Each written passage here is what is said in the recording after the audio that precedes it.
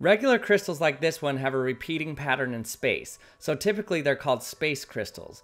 But did you know there's actually something called time crystals? This means that there are particles that spontaneously arrange in one pattern at one moment and then switch to a different pattern at a different moment and then repeat. But even cooler than this is the space-time crystal that has both a repeating pattern in space and that pattern changes in time, kind of like this. Now this isn't a real space-time crystal, it's just me wiggling a crystal with a magnet under the table. But in 2021, scientists made the first space-time crystal shown here.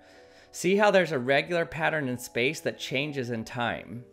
Since there are only specific places that atoms can be in crystals, they break symmetry in space. This means that when you apply the conservation of momentum inside of a crystal, it doesn't work. The same thing applies for time crystals, but inside of a time crystal, the conservation of energy isn't conserved. But don't get too excited, the momentum and energy are accounted for outside the crystal, so you can't use it for perpetual energy.